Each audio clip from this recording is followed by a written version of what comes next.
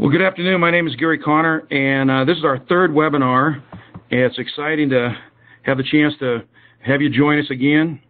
And we're going to be talking about setup reduction, which is one of my favorite topics because I was an operator, press brake operator and laser operator and turret punch operator in a precision sheet metal shop for a number of years. And so I think setup was probably the best part of my day because it was a chance to get away from the machine and go find some blueprints and material and pallets and everything it took to get the job done. And it was a chance to have a little variety in my life.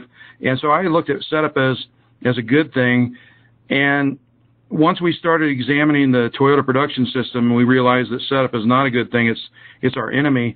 And so just like an Indy car pit stop, we needed to figure out a way to get in and out of the pits quickly. And so we started adopting the single-minute exchange of die approach that is used by many of the Japanese firms and by Toyota in particular. So what we're going to do is go over a couple of the techniques and show you a couple of case studies. And if you want a copy of the spreadsheet that I use throughout this presentation, I use a setup production spreadsheet that makes it easy for teams to be able to do their own setup production project and play. I call it playing what if. What if we did this or what if we did that? What effect would that have on setup? So if you want to copy that at the end of the presentation, we'll give you an email address where you can contact us and get a copy. So let's get to work. Again, setup reduction is historically and at least been a really positive thing for sports teams, but at work teams, we tend to resist it. We don't think about the machine that we're running or the process that we're running like an IndyCar or a NASCAR race car team does, where that is the process that's making the money, and we are just more or less a vehicle to get that process back out on the track as fast as we possibly can. So we need to change our mindset a little bit about that and think about what we do in terms of how we approach a setup in a machine that's in a setup mode, and look at it as a pit stop and a pit crew approach to get those things up and running, because that's really the money maker in most manufacturing environments. So that's the approach we're going to take throughout this presentation today. And that really is a mindset shift. You might call it an epiphany or a light bulb moment. If you look up the definition for the word epiphany, it's an intuitive perception of something that 5 minutes ago seemed totally foreign to you, and now it makes perfect sense. And until you've seen a race and the pit crew working to get that car in and out in 12 seconds, and then you watch somebody spend 2 or 3 minutes in the pits, you realize there's no way they cannot go fast enough to ever catch them. So when we look at that in our working environment, it makes perfect sense as well. If our competition in our sheet metal shop, for example, was averaging 36-minute setups on their press brakes, which is kind of the heart and soul of a sheet metal environment, and we could do our setups in 6 minutes, there was absolutely no way they could catch us. And so when you're making sheet metal components that go like into a computer that has 80 components into it, and you're doing 36-minute setups on each of those 80 components, it adds up over the course of a week and a month and a year to thousands and thousands of hours of machine downtime. And so the new capacity that you gain by doing setup reduction can make the difference between profit or loss. So we use a Kaizen approach, which is the Japanese word or term for continuous improvement. And so changing things for the better, and we know that change is tough on people, but it's the only way that we're going to make significant changes in our process that keep us competitive and keep us thriving, especially in the economic environment we find ourselves today. So if I use that word Kaizen today, that's what it means, continuous improvement. And Kaizen is really just that. It's incrementally better every day, and that's everybody's job. Sometimes we do another kind of transformation, which is another Japanese word called kaikaku, which means radical change. And we do a little of both of those in our projects. So it's everybody's job to do Kaizen every day, but sometimes having a team approach to go in and actually change things radically, and the use of kaikaku is a much more effective approach. And that's what most of these events that we're going to show you by way of case study are all about. They're Kaikaku events. So I think I've shown you this slide every time we've had a webinar. I just want to reinforce the fact that just like barnacles grow on the side of a ship and slow it down, we want to scrape those things off, and we want to make sure that we're using a systematic approach, which is the definition of lean, a systematic approach to identify and eliminate waste. I've also shown you last month, we talked about 5S, and 5S has a lot to do with setup reduction. So the example I showed you last month about the machine shop in Astoria, Oregon, where the before and after picture here are pretty telling. The before condition was they had nothing identified and things were stacked up like cordwood, and now it looks like a doctor's office in there and you can find anything you need within 30 seconds. That has significantly changed their setup times. So 5S and setup reduction go hand in glove. And we talked about this at the manufacturers conference this week. Poker and manufacturing is really something they call a zero-sum game. And you want, in poker, if you're playing for the chips on the table, if someone wins, that mathematically somebody else has to lose. And in business, if you win a contract, unfortunately it means somebody else has lost that contract. So we want to be on the right side of the zero-sum equation, and setup reduction is one of those tools, one of the fundamentals that if you don't do this well, it's really actually pretty tough to do the rest of the lean manufacturing tools if you're not managing the fundamentals well, and setup reduction is really one of those fundamentals. So look at the car sales in America as of January 2012, and we were still obviously in a recovery mode, but some of the leaders in the car sales are the Hondas and the Toyotas and the Hyundais and the Nissans, and the reason for that is they're able to have price points that are based on the fact that they can change their stamping equipment out in a matter of minutes, where it still takes us hours to change those over in the American automobile manufacturers. They're catching them, but it's taking a while. We're not as finely tuned in our setup reduction efforts as they have been since they've been working at this for years and years. The Japanese have so many more techniques in place that we need to adopt in our manufacturing environments. It's tough to catch them when they're that far out in front. Einstein said to repeat a process and expect a different result is really the definition of insanity. We cannot continue to do what our dads and granddads did and set up machinery the way they did it after World War II. There was no competition in the world. All the manufacturing capability had been either destroyed or modified to support the war effort worldwide. And so in America, we had a captive market. Now that's changed. And in order to compete, we're going to have to adopt some of the same techniques that our competition has discovered, and that includes setup reduction. So obviously, what's the best setup? And I've been told it's no setup, and that would be ideal. But in most job shops, particularly, it's probably unrealistic to think that you're going to have no setup. There's always a changeover from part type to part type when it's not hard tooled and dedicated equipment. So if the best setup is no setup, and that's not realistic for us, then what's the next best thing? And that's what we're going to show you now. So we really focus on the difference between the value added and the non-value added. And if you look at and break down the components in a normal setup, what you find is only about 5% of the time in a setup mode is actually spent doing setup. The majority of it is finding tooling and getting rid of the other material that you just finished, and looking for blueprints and looking for pallets and all the activities that surround the setup, but it has nothing to do with putting new tools in the machine, which is really, on average, is about 5% of the setup or the machine downtime. So that's what we want to focus in on, is getting and extracting all the non-value added activities that consume resources but pay no dividends. I used to shop at Costco. Our family had a deli, and we would go to Costco, but and I appreciate their business model. They're very successful. But one of the things that I came to appreciate after we did not have the deli any longer was that when I go to shop at Costco, they have an 8-pound brick of cheese or a 25-pound bag of oatmeal, and it makes it seem like that's the best buying solution for me and my family. But trouble is, I can't eat 8 pounds of cheese, and so it sits in the refrigerator and turns green with mold, and the 25-pound bag of oatmeal ends up degrading, and I got to store it, and it takes up too much room in the pantry.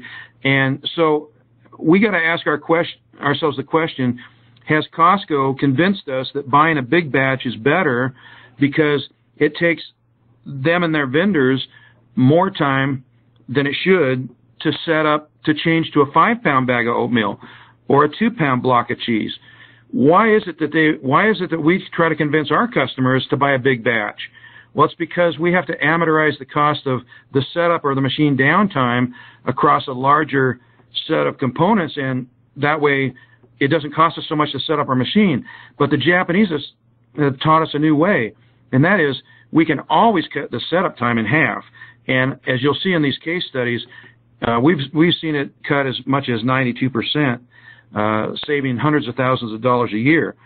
So it permits you to retrain your customers and yourself to not have to make a big batch size and then try to convince your customer that it's cheaper to buy it in a big batch.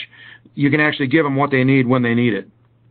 So again, examining what normally takes place in a setup, only 5% of the time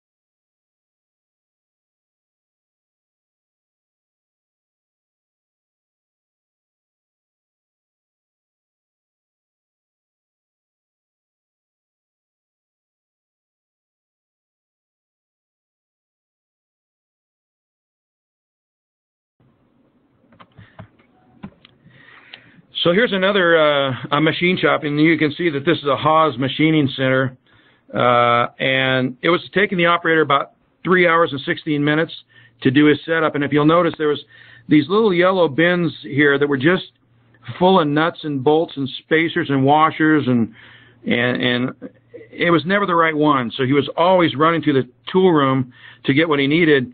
And so we did a little bit of setup reduction / 5S and reorganized his work area so that now his setups only take 27 minutes instead of over 3 hours. And everything's brought to him, including paperwork, all of his tools, all of his holders, all of his measuring devices he might need, all of his paperwork. And again, my goal would have been to get this down to less than 10 minutes, and they may continue to work on this and get it down to there, but it's certainly an improvement over 3 hours and 16 minutes. He also saved from 3,800 feet of walking, if I remember right, down to just a few hundred feet. Now, here's a company that wraps veneer around molded substrate that might be finger jointed together, and you might not want this finger jointed material hanging around a window in your home, so they wrap it with beautiful red oak. But it takes hundreds of these little wheels to press that veneer onto this molded substrate, and it again was taking over 3 hours of setup to set this machine up. So the company came up with, and you can see a wheeled cart here, hopefully, where they pull the cartridge out and put another cartridge, just like you might a tape deck out of your car, just pull it out of the machine and shove this next cartridge in already set up. And it took the setup from 3 hours, more than 3 hours, I should say, down to 17 minutes. Now, somebody still has to set this cartridge up offline, and that still takes hours. I'm not going to kid you. And they did buy a couple of these that were dedicated for their most popular profiles, but they are such a custom shop that these hundreds of wheels have to be set almost every single time, and that still takes hours. But at least now it's done offline, and the machine is not down with the 6 people who run the machine normally sweeping while a couple of setup people adjust all these wheels. So when we did that particular project, we had to cost justify those cartridges, and they were very expensive. So I know this is, again, a lot of mathematics to have to look at. I just want to have you focus on a couple of numbers. They sold these pieces for about $10 a piece, and they sold 10,000 of them a year. So their average lot size was 1,250, and they would get 8 orders a year. And so they would be carrying some inventory, $625 of inventory every year for each of these 100 part numbers that they carried. So that added up to a significant amount of cost and just carrying cost, if you figure 10% interest. When the machine was down for 40 minutes and an operator was paid $10 because 40 minutes is 2/3 of $17, I believe it was, that he was making an hour. Anyway, it cost $10 of wages to set the machine up, and he threw 5 pieces away, which were each worth $10, so they threw $50 worth of stuff away during the setup. And then there was a planning cost. The total annual setup cost for these 8 setups, and the $50 worth of waste every time, and the 100 part numbers that he actually had to run through that machine added up to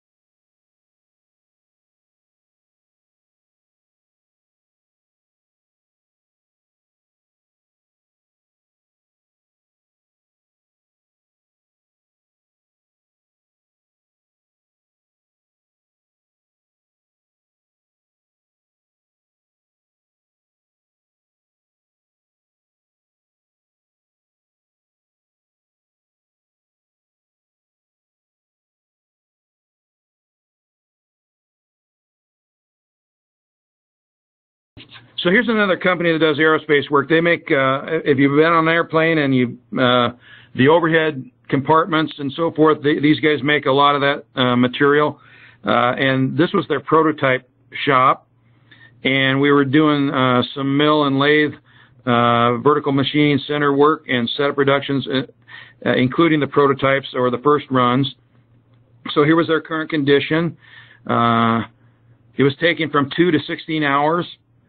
70% of the processing time was setup time because they'd never ran it before. So you might say, well, I can see how setup reduction applies to things we've done over and over and over again, but what about prototypes? You're not going to change that setup, right? Because you got all this inspecting to do. And so the setup sheets weren't always clear. There was a lack of identification of what you're going to be measuring and how you're going to be setting it up. So this particular process, we wanted to go in and have a 50% reduction, not only in the setup time, but also in the run time. Because when you first run something, there's a lot of stopping and starting and trying to figure out, are my tool offsets correct, and so forth. So we wanted this to be something that was generic, and the solutions would be applied to any machine on any process, whether it was prototype or not. So again, you're seeing a pattern here, I'm sure. This is the initial setup. And again, I've hidden some rows so you can see it. This goes from step 8 to step 108. But there was 111 steps in this process that was an hour and 3 minutes long for this one, which was a pretty short setup for them. The operator traveled 1,738 feet. There was 20 setups a month, so therefore 240 setups a year. The miles walked and so forth. We externalized as much as we possibly could, and theoretically, we said we cut this in half, 33 minutes. Here was his spaghetti diagram. He used to walk 1,768 feet. He now walks 30 feet. You could have tied a 5-foot rope to his belt buckle. He was never more than 30 feet away from his machine. Now, what would that mean over the course of a year if you're doing multiple setups every day or every week? You're going to be paying somebody a lot less time for walking and a lot more time for that machine or that race car to be out on the track. So the downtime used to be 63 minutes, an hour and 3 minutes. Now it's less than 20 minutes. So we had a 60% improvement overall. They said that even though this was a small little department, they were really just trying to teach the setup reduction techniques. They said they had picked this prototype department. They said even in this little department, it's worth $70,000. So pretty huge potential. The benefits are they have 36% more machine capacity. And they said that's the same as going out and buying another third of a machine. So, you know, it lowers their lead times. It improves their ability to deal with the constant surges of work that come in kind of and ebb and flow through their shop. One of the things that we had to do there was a little brainstorming, and I'm sure you're familiar with this old TQM tool called the Ishikawa diagram, or the cause and effect diagram.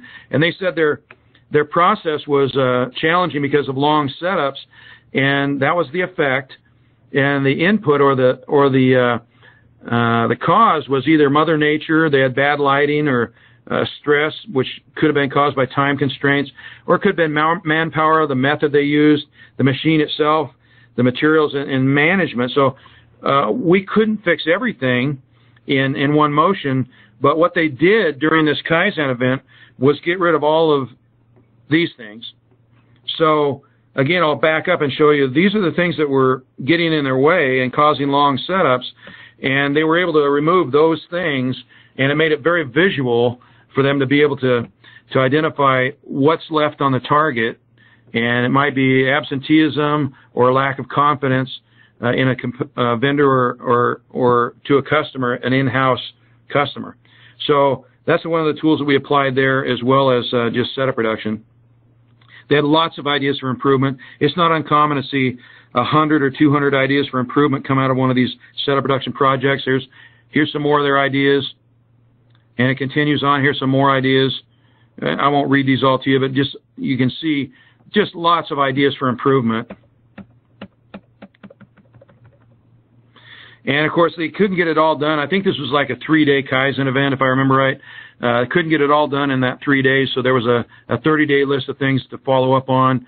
The important part here is that we had a responsible party identified and a date by which that was going to be completed.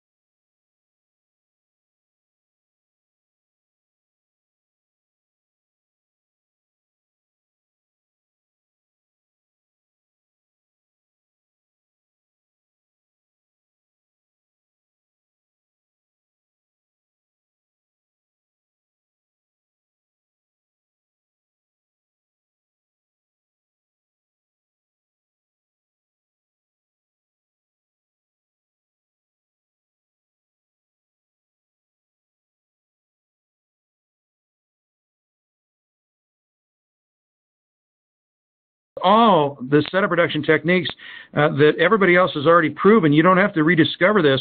This is almost old hat. But again, change is tough. When you introduce change, people go into the shock, and we know this change curve. People then go into denial. You know, this will go away. You'll hear things like, "Oh, they tried this at the last company. Don't worry, this will go away. They'll get tired of this." And when it doesn't go away, they get angry, and they have to point fingers of blame. But finally, people start to accept change, problem solve, take action, and make decisions, and finally the change is implemented. But it's almost impossible to avoid this emotional trough if you don't get them involved. So the message that we try to send to our clients is be ready for the change curve, and that's where we can add and contribute, is helping people make it through this change curve without losing good people. And we got to get people involved. That's the secret. And we got to mobilize their intellectual resources. You can't do this by yourself, no matter how good you are. And I've been doing this 600 Kaizen events. I'd say half of them have either been 5S or setup reduction. So I know how to use these tools, but I can tell you I can't do it without the people who actually do the work. So you've got to get them involved. And so for the last two webinars we've had, we've talked about 5S, and we've talked about changeover, fast changeover. And so next webinar, I want to talk about value stream mapping, and we have really out of necessity, invented a new kind of a value stream mapping process that permits you to value stream map high mix and low volume environments. So I've talked about it a few times, but this time we're really going to do it. We're going to teach you an entirely Excel format for value stream mapping that's easy to maintain. Anybody can do it. And the next webinar that we have, which is going to be scheduled for November 8th, which is a Friday at 12:30, we are going to do value stream map training, and we hope you sign up for that. We also hope that if you're interested in a copy of a free lean assessment, you'll email Lorraine, who is kind of in charge of all these webinars, and we'll get you a copy of not only the setup reduction spreadsheet, but also a free lean assessment where you can ask 71 questions of you and your team to find out just exactly where you are in terms of a benchmark against what I would consider industry standards for those companies that are fairly mature in their lean transformation. And also, if you feel like you need help with this lean assessment, we're available and more than willing to come either by way of a little mini webinar just between you and us, like we're doing here, but just one-on-one. We can do these free lean assessments over the phone or via the web, or we can do it in person. And we got lots of folks on our team, myself, along with Ray and Stacy and Marty and Kathy here in the north. And we also got Angela, Jeff, Mary, and Ed down in the south, and Terry's always there to help too. So please visit our website, watch for upcoming events, mark your calendars for November 8th, which is a Friday. We're going to do the value stream mapping webinar,